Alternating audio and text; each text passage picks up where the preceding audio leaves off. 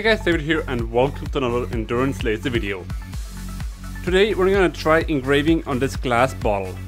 Now of course you can engrave on clear glass just like you can engrave on clear acrylic because the laser light just goes through it.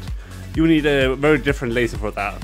But this one is a green bottle, so I'm hoping that it should work. So I'm just gonna put it on the laser, try some settings, and let's see if we can get a nice design onto this bottle.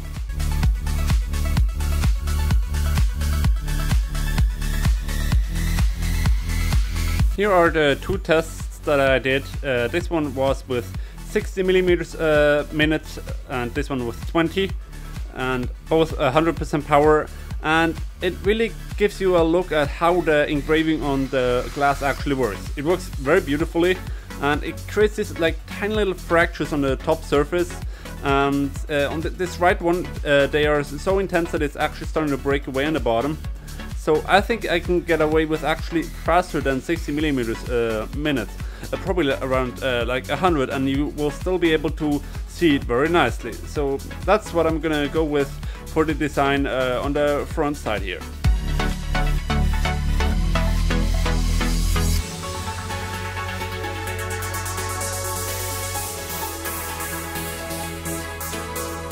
So this is what came out, and I think it turned out actually really good.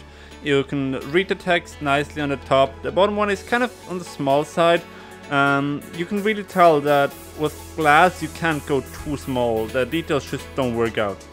And here on the maple leaf on the top, you can see that here the glass shards actually broke out, and it gives kind of a different finish. It is recessed and has a different look to it. So I guess by doing part of your design at a higher power, you could actually intentionally do it this way.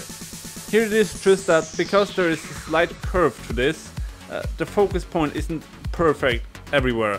So the intensity of the engraving is slightly different in different parts of the design here.